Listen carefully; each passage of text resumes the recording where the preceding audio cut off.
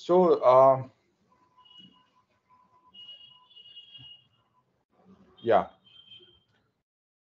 so the title of today's talk is building resilient and scalable serverless apps.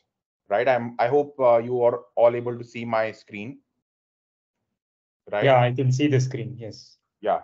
So in this talk, we'll be diving deep into the world of serverless architectures and explore how the three-factor pattern can revolutionize the way we build modern applications. And we'll also explore, some of the traditional architectures that are generally used and what are the challenges that you face when you move from a traditional architecture to more of a serverless and three-factor architecture, right? And we'll examine the capabilities of Hasura in as a tool which helps you bring GraphQL to databases and enables event-driven business logic, and how it can help you in having, let's say, building a three-factor app as well. And we'll end with a demo, roughly I'll show you how to set it up essentially, right? And show you a small example of how you can get started with some of the core use cases of three-factor architecture. So first of all, what is Hasura? So Hasura is it gives you instant real-time APIs, GraphQL APIs over your database. Okay, so that's at the core what Hasura is, and it's the business logic is event-driven, and you can build modern applications with it. You can also fit it in core applications. So if you look at our GitHub repository here, it has 30,000 stars, and it's one of the few um applications and repositories from India which has that many numbers. It's the highest count currently, right? There's a repository like Freshworks, beats even Freshworks and InMobi, things like that, right? So we'll be leveraging Hasura's capabilities, and developers can create modern applications without dealing with complexities of backend architecture. Therefore, you can reduce your development time and improve your productivity, right? So let's see what traditional architectures look like, and how we can go serverless. That will be the crux of it. So traditional architectures have generally served us well, but they come with certain limitations, especially when it comes to scalability and resilience in the age of now that we have cloud computing and real-time applications. So you run into limits much faster with a traditional architecture. And also the other thing is monolithic architectures, which are the bread and butter of traditional architecture. These struggle to handle the dynamic demands of modern users and their expectations for real-time updates, right?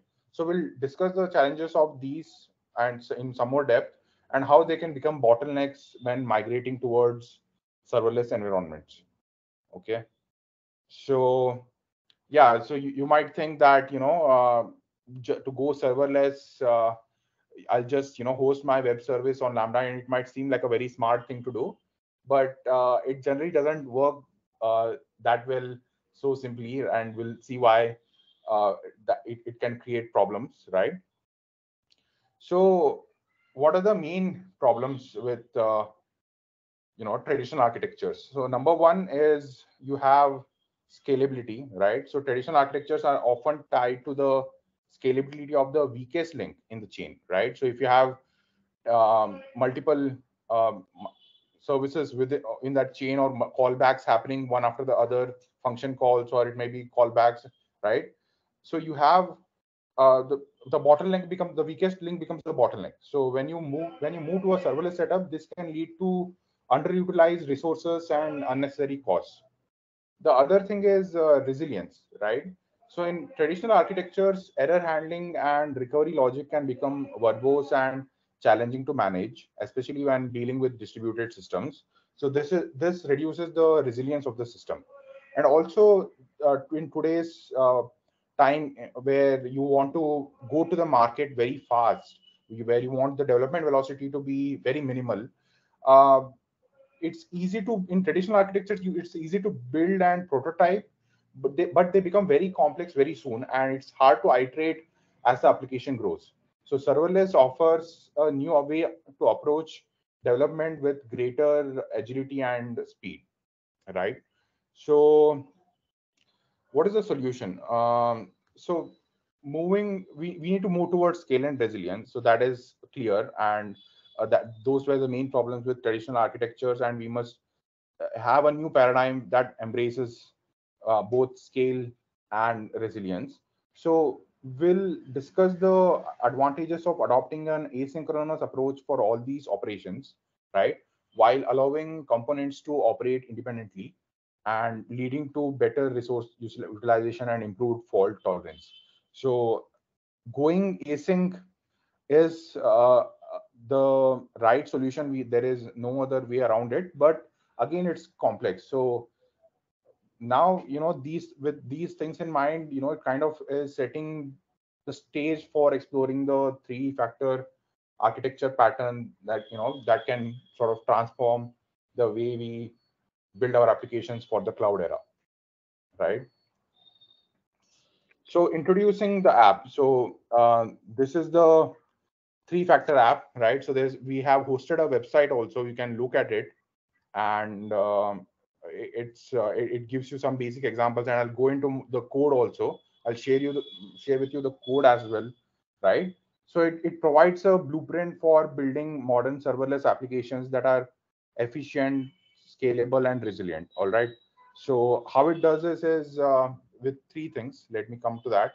So the crux of the three factor app is that, first of all, it has real time GraphQL, right? What it means is we'll be seeing how it simplifies the process of fetching and updating data in real time and making applications more responsive and user friendly. So you can do simple state manipulations, subscriptions, mutations, which are essential in solving the problem of how do I, if things are happening asynchronously, how do I, make sure that I get the information back into my database, right? And we'll explore the significance of a robust eventing system that allows business logic to be triggered efficiently, right? When you're initiating business logic, you want to make sure it's very efficient, and you want to ensure that smooth data flow and consistent application behavior is maintained. Okay. And finally, like, you will also see how we can deploy functions on serverless platforms, enabling on-demand resource allocation and seamless scaling without the overhead of managing infrastructure. Okay.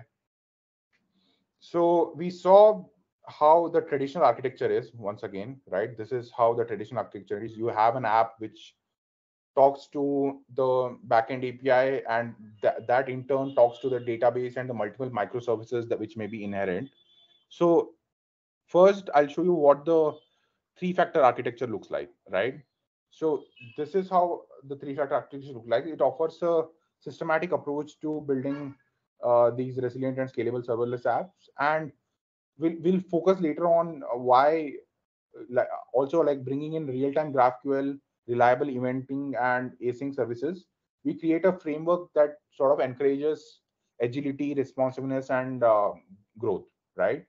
So yeah, here you can see that the API directly talks to the database, and then the async serverless functions are called. So instead of it calling a microservice, it becomes functional calls, right? So what are the main tenets of three-factor architecture? So number one, it is that it's a very simple API layer. One of the key principles is that it is easy. It should be easy to build a simple and intuitive API layer that is easy to understand and use for both front-end and back-end developers. And everything is derived from a persistent state. What it means is that by ensuring that all data is derived from a single source of truth, right? In this case, the database, we can create a consistent and reliable application state. All right. Next is that the eventing system itself is complex. All right. We'll see the different complexities of eventing, and also why by building a well-designed eventing system, you can drive a lot of powerful business logic, which is hard to uh, do it in a traditional architecture, right? And functional units of business logic. Okay, so what do I mean by that is to create maintainable and scalable applications. We'll discuss the importance of breaking down business logic into functional units. All right. So, and these functions are deployed on serverless. Okay. This helps with all the things that we discussed. So coming to serverless, so serverless, so these architectures have gained popularity rapidly due to their no ops nature, eliminating the need for managing virtual machines or containers. Okay, and if you're a developer, you can focus solely on writing code and deploying it, while the cloud provider takes care of the whole resource allocation, scaling, and maintenance. And there are some advantages too. We'll see how serverless, when applied with 3factor, can give you the best results. So this is a simple JavaScript function that is being deployed on serverless, right? So this gives an example. You can try this out as well. I'll share the code with you, and I'll also share what the step-by-step process is for trying this out. So yeah. So coming to scalability, right? Um, So one of the major advantages of serverless architectures is their automatic scaling capability, right? Which allows applications to handle varying workloads efficiently. All right. So there is no ops, there is no VMs to manage. You don't need to worry about scaling. You just have to focus on writing the code and deploying it, and the scale is automatically managed. So you are essentially decoupling components and utilizing serverless functions, and applications can easily scale up or down depending on the demand without manual intervention. Any AWS user knows that by trying this with the traditional architecture, you do get some of the benefits, but with serverless, you gain a lot more of the benefits of this independent scaling. Now let's look at resilience, right? So resilience, yeah, when it comes to serverless architectures, they are inherently event driven. So this enables them to handle failures and retries efficiently. Okay, and also the events are persistent. So this ensures that no data is lost in case of failures, and automatic retries ensure that the system remains reliable. Okay, so yeah, so this can be, so these serverless functions can be designed for both resilience and scalability, and they recover gracefully from failures or errors. All right. So I created a food ordering app to show you. So these are some examples. So there is the ID, which can be like a pretty big hexadecimal, or it can be a string as well. And then there is created at user ID. There are a bunch of Boolean flags that you need for checking the status of the application. So this is the high level overviews, right? So to demonstrate the practicality of this, we'll talk through some of the applications from scratch.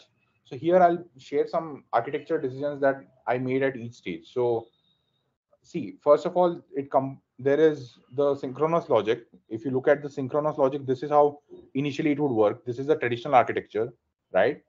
And this is our new three-factor architecture, which is asynchronous. All right. So understanding this difference is crucial to see why we should choose asynchronous logic for both responsiveness and efficiency. So this is the order flow, right? Uh, you have a new order which is validated, paid, and the status is checked, and then we have the flow going uh, to check the payments. Then there is approval of the restaurant, and then there is agent assignment, and then there's completion. So this talks about the general order flow that is there, right? So yeah. So finally, there is the still one problem with this, right? So how do I get my information back to the application? So if everything happens asynchronously, this is a problem, right? So obviously poses a challenge when it comes to retrieving data and providing real-time feedback to the user. But we'll see like the different approaches for handling asynchronous data and how real-time GraphQL can play a key role in getting asynchronous information back to the application. So in the architecture that I showed you before, I've not yet introduced real-time GraphQL, right? So that is very important to solve this problem, which is that you know for asynchronous events, getting back the information to the application. So this is very key. So the goal is to create a seamless and responsive user experience while maintaining the benefits of async serverless components, right? So let's see how real-time GraphQL comes to the rescue, right? This is the three-factor architecture with real-time GraphQL API. So now you have the states persisted through the real-time GraphQL. All right. So this makes sure that whatever information is being sent, that's the truth. At any point is maintained in the database state. All right. So this GraphQL plays a crucial role in making serverless architecture both more efficient and developer friendly. So the other thing is the flexibility of GraphQL allows front-end developers to request only the data they need, and this reduces unnecessary data transfers and enables performance. So also the other thing is when you have this real-time GraphQL API during your development, the front-end features that are getting developed can happen much more faster, and they are not always dependent on the backend to catch up with them. All right, they can keep doing the development and they can release features much faster, right? And this we'll also see how this solves the n+1 problem. So n+1 problem is if you have uh, let's say you're making n calls, then the n+1 call fails. So that it deals with that problem as well, which is a common challenge in traditional REST APIs. And we do this by batching and reducing redundant requests. So this is how the GraphQL engine solves this. So I wanted to show this repo also. So the repo, let me show you the repository. So here, this is the example app. There is, let me also open the three-factor.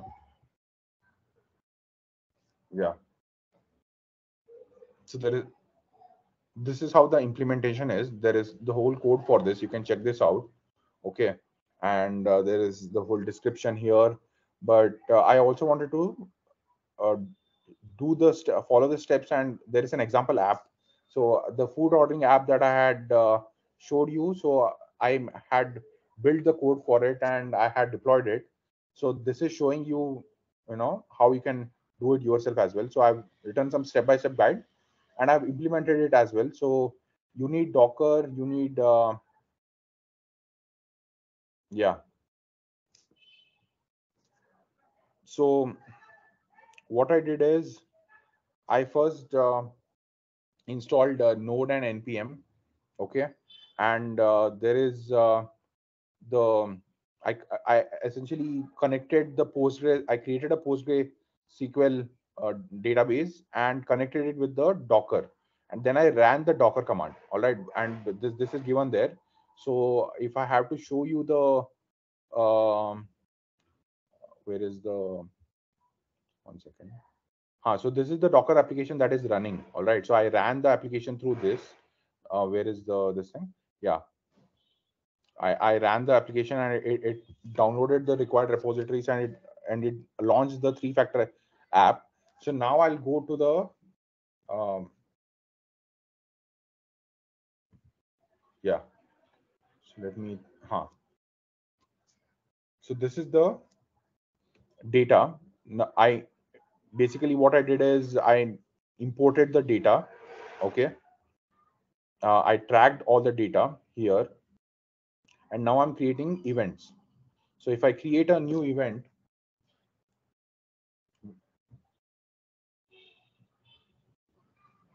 all right. So this is an event trigger. If I see, if I can create new event triggers and save it. So this is for the validate order uh, trigger, right? And you can see I have added a webhook here as well. So this essentially what it does is it creates the flow for it to be able to execute the serverless functions. And I'm not going to deploy the serverless function today, so that is not part of this today's talk. But you can do that as well. And if you have any doubts regarding that, you can definitely reach out to me, and we can talk about that. So that's all, folks. And there is documentation as well.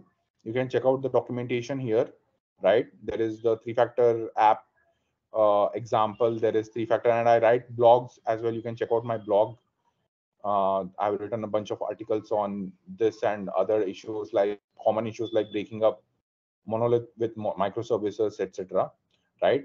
And yeah, so in summary, right? So this is essentially a 3factor architecture. What this does is it provides a systematic approach to building serverless applications that are both resilient and scalable. And by adopting real-time GraphQL, reliable eventing, and asynchronous serverless components, developers can create efficient and future-proof applications, right? So if you are building a new app, you should definitely try it out. And finally, also the synergy of, if you're building a serverless application, I would also suggest that try out Hasura, because the synergy of Hasura and serverless technologies empowers developers to focus on building impactful like front-end experiences without compromising on back-end performance. All right. So yeah, so that's all, folks. Thanks for joining. And this is you can follow me on Twitter, or you can connect with me on LinkedIn as well. And yeah, I write more about different technologies and other futurist stuff as well. So you can talk to me about that. And yeah, thanks for joining. Thank you, Akshay. Anyone has questions about GraphQL, serverless, or specifically 3factor architecture?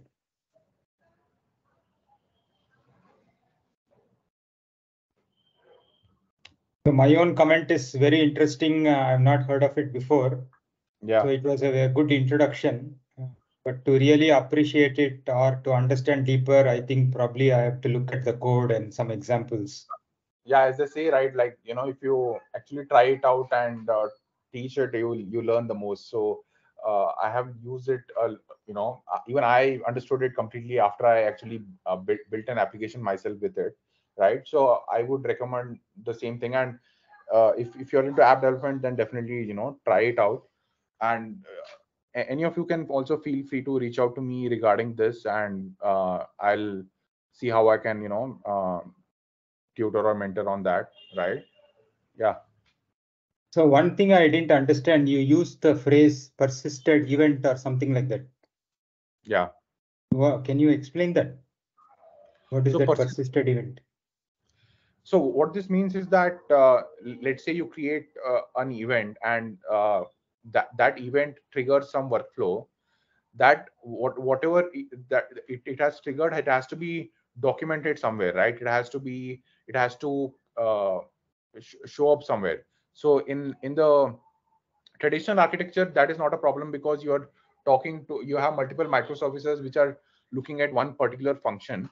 But in 3factor architecture, what is happening is the database, the state of the database is more important. So you need to persist these events. All right. Persisting events means you are noting the state of that particular event in your database, and you are using that to trigger workflows or check up on the workflows in the future. So you gave an example of like e-commerce example where there are 4 Boolean values. Right. like paid, ordered, something you showed in one example. So that is what you mean by state persisted in the database. Right. So that is one example of persistent database. So there is, let's say, validation, payment, approval, agent assignment. So all these are states, and these are persisted and used to check the state of where the order flow is. So instead of you tracking the event flow with where the callback is happening, you check the order flow depending on these persisted states. So you get it right. So instead of seeing what the state of the event is based on the where it is in the application workflow, you actually use the state itself to check the state of the order flow. So what you're saying is, if I understand correctly, these serverless functions, they are monitoring the state, the database. Correct. And when the state changes to something, then it triggers the function. Correct. Okay. So you can say database is like database along with the real-time GraphQL is like an alternative to Kafka, let's say, to put it roughly. Yes. Because with Kafka also we build event-driven systems. Yes. But instead of using that, we can use GraphQL plus this database for maintaining the state. You don't need the queue at all. You can just use the database to check. Right. Yeah. It's an alternative system. But queue gives you that function where things are ordered, like you know which message has come before which. How is that done in the database here? Some timestamp is also used for that. Yeah. So timestamp. So that usually is taken care of by the timestamp, right? You use the. I showed that in the state you can also maintain the ID, right? So the ID can be used to track the order as well. So yeah. Okay. Anyone has other questions? Please go ahead.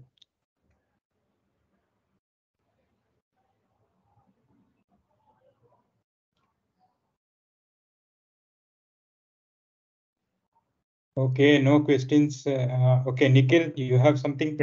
Yeah. Sorry. Hey Akshay, hi. Nice presentation. Good thought around that. I wanted to understand. Once we have this right, this will be deployed separately in our cloud. In the sense, we have to deploy it, or it will be deployed on the 3factor server, something like that. No. So the 3factor app website that I showed you, right? It is just the implementation and details about the 3factor method. So you don't deploy it there. So you can deploy this in something like AWS Lambda or Azure, right? So that deployment process remains the same. What changes is the architecture and the event flow. Right? Okay. Got it. Thanks, man. Thank you so much. Yeah.